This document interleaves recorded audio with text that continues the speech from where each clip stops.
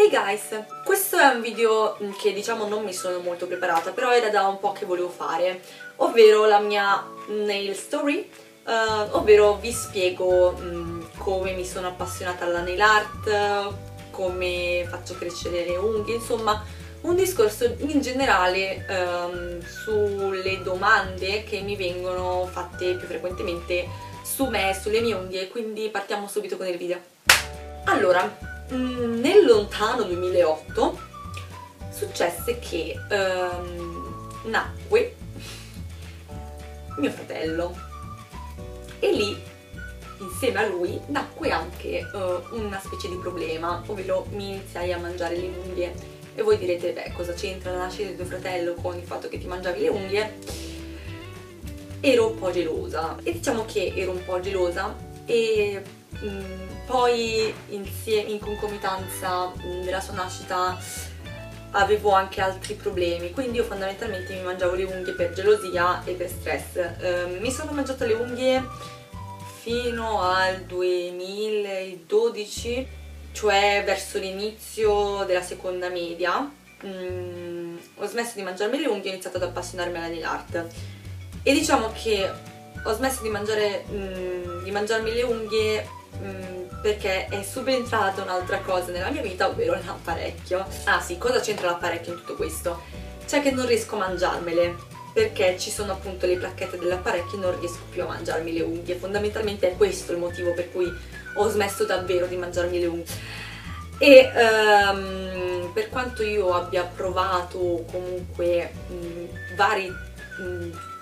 trattamenti di quegli smalti amari,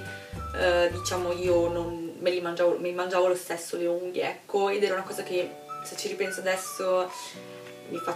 anche un po' schifo. Io ho perso anche un'unghia della mano destra, mi pare, ho perso l'unghia dell'anulare della mano destra perché si era creata un'infezione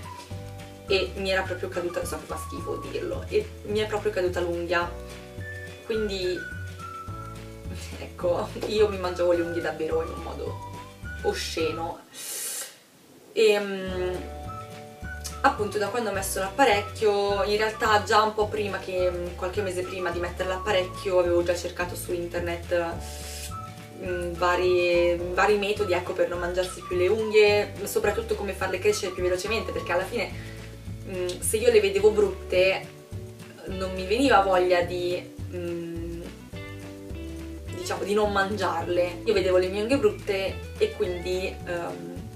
le imbruttivo ancora di più, ecco, non è che cercavo di farle diventare belle, perché se non crescevano non mi veniva voglia di prendermene cura, ecco. Appunto, vabbè, mi sono appassionata alle unghie grazie a Michela, perché comunque, cioè Michelina, perché comunque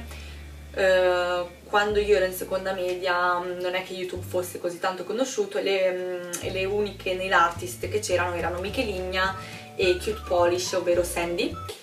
che è è canadese, mi sa, vabbè, insomma non è italiana. E da lì, appunto, non potendomele più mangiare, ho iniziato a farle crescere, e anche qui ci sono stati varie discussioni, soprattutto con mia madre, perché se eravamo passati dal non mangiarti le unghie, non è igienico, poi ti vengono le unghie brutte, non puoi metterti lo smalto, eccetera, siamo passati a tagliati le unghie, sono troppo lunghe, non andare a scuola con colori troppo strani, con le unghie troppo decorate, eccetera. C'è da dire che le mie unghie non sono perfette, hanno tipo dei buchetti, ecco, dei piccoli solchi. Questa patologia ha un nome che non so sinceramente, l'aveva detto Martina Solinas quando aveva fatto i video per la pupa nell'Academy, dove presentava appunto il kit ultra levigante, spiegava a che cosa serviva e le varie striature dell'unghia. Io ce le ho in verticale, però non ce le ho su tutte le unghie, cioè su tutta l'unghia, ce l'ho soltanto alla base dove c'è la matrice. Per far andare via questi piccoli buchetti usavo il buffer, ogni tanto lo uso ancora, ma non lo uso più frequentemente come prima, sia perché i buffer dopo un po' si consumano, e secondariamente perché oltre a consumare loro stessi consumano anche l'unghia, i buffer, perché ovviamente andando a passare la lima sopra le unghie andiamo a togliere strati dell'unghia, e poi comunque il problema mi si ripresenta ogni volta anche dopo aver utilizzato il buffer, quindi è inutile utilizzarlo. Io avevo più che altro il problema che si sfogliavano, non che partissero, cioè a me non si spezzavano le unghie, nel senso poco dopo che io ho iniziato a farle crescere vedevo che si sfogliavano, chiaramente perché erano deboli,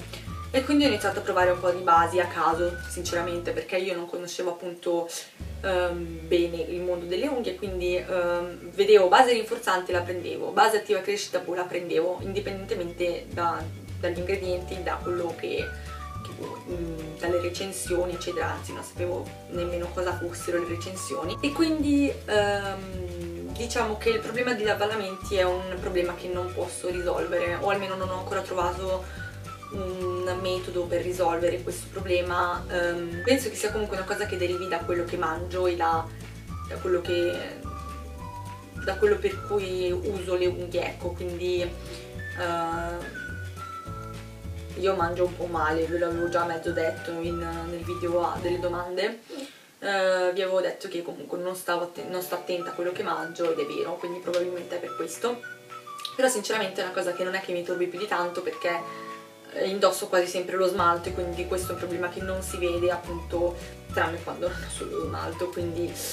non è un problema che mi prende. Quindi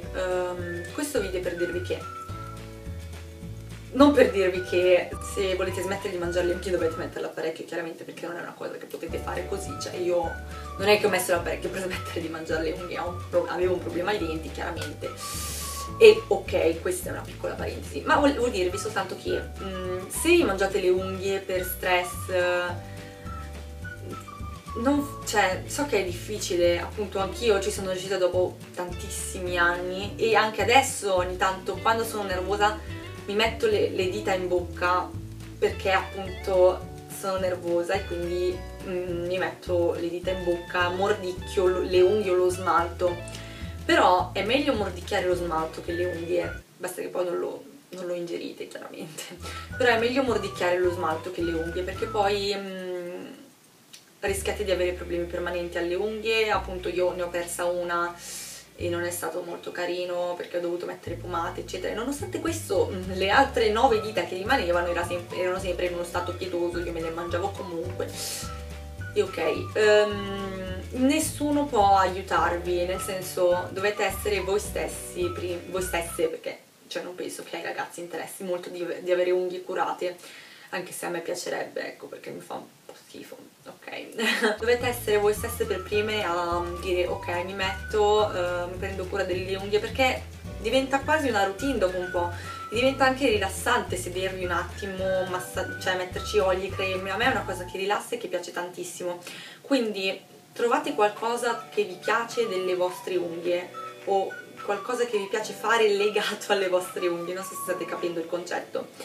Iniziate magari mettendo degli smalti magari non troppo scuri, perché poi metterebbero in risalto il fatto che avete le unghie piccole, le unghie corte, le unghie mangiucchiate. Iniziate con le basi, mettete la base, poi mettete le creme, spingete indietro le cuticole. A me piace un sacco vedere i video per le manicure, anche io ne ho fatto uno parecchio tempo fa, quindi prendete spunto da queste cose. Se poi vedete che non funziona, non vi consiglio quegli smalti lì amari, perché non fanno molto in realtà, perché dopo un po' che vi lavate le mani comunque il gusto va via. Anche se quello di Kiko mi hanno detto che funziona, io chiaramente non conoscevo la Kiko allora, quindi non ne ho più avuto bisogno, ecco, e quindi all'inizio vedrete che cresceranno un po' storte, quindi cercate di limarle il più possibile, non di mangiarle, ma di limarle. Le pellicine anche cercate di non mangiarle, piuttosto tagliuzzatele se vedete, perché quando smettete di mangiarvi anche le pellicine crescono un po' male, ci sono quelle tipo che fanno stramale, quindi quelle lì tagliatele, ma non mangiatevele, perché tipo poi vi ritrovate la pelle tirata fino a qua, quindi non è il caso. Se ho dei prodotti da consigliarvi, soprattutto usate oli, o magari se vi diverte sperimentare, createvi qualcosa in casa. Ecco, appunto, come vi dicevo prima, trovate qualcosa che vi piaccia fare legato alle vostre unghie, prendetevene cura, ci vorrà tempo, chiaramente non è una cosa che dall'oggi al domani è una cosa che accadrà, però come tutte le cose bisogna avere pazienza, costanza e tutto il resto. Vi consiglio appunto di iniziare con degli smalti chiari, poi quando le vostre unghie avranno raggiunto una specie di forma, iniziate anche a usare di più, magari ad appassionarvi alle nail art e tutto il resto. Insomma, il mondo delle unghie è davvero vastissimo e troverete sicuramente qualcosa che vi piace se siete delle persone tra virgolette creative, un po' creative, e quindi troverete sicuramente qualcosa che vi spingerà, ecco, a non mangiarvi più le unghie e a non usatele soprattutto come degli attrezzi le unghie, perché è sbagliato. E se dovete fare mestieri in casa fatelo sempre o con uno smalto su, con una base, anche soltanto una base va bene, o con i guanti. Ma queste sono cose che in teoria dovreste già sapere, ci sono altri miliardi di video in giro, quindi il mio video era soltanto, non lo so, per condividere la mia storia, la mia esperienza, quello che più o meno ho fatto io per smettere di mangiare le unghie. Spero che vi aiuti, ecco, appunto vi aiuti a spingervi a, non so, ad appassionarvi a questo mondo, e a trovare insomma qualcosa che vi piace fare, anche per ingannare il tempo, perché chiaramente se non avete niente da fare vi mettete a mettere lo smalto, ecco, e avete trovato un nuovo hobby. Quindi partite da zero, ecco, e poi riceverete altri risultati molto grandi. Chiaramente, come tutte le cose, si parte sempre da zero per poi avere risultati molto soddisfacenti, molto grandi. Anche io adesso quando vado in giro e mi dicono che belle unghie, ma sono tue, ma sono vere, anche a me fa sempre piacere, anche se non so quasi mai cosa rispondere, però mi fa sempre strapiacere, e per questo ho aperto il mio canale YouTube, perché ho visto che a molte delle mie amiche piaceva quello che indossavo sulle mie unghie, e quindi ho deciso di condividere questa cosa anche con altre amiche, con altre 280 amiche, amici, ecco, amici non penso che siano iscritti per le unghie, però soprattutto amiche, ecco. È come prendere un po' un tè in compagnia e farsi le unghie tra amiche, ecco. Niente, io sto chiaramente divagando e niente, fatemi sapere se avete bisogno di consiglio, di qualsiasi altra cosa riguardo a questo argomento che è vastissimo e, come vedete, ho parlato un po' a caso, non mi sono per niente preparata a un discorso. Vi aspetto giù nei commenti, nei miei social network che sono nel box informazioni, e niente, vi mando un bacio e ci vediamo al prossimo video. Ciao!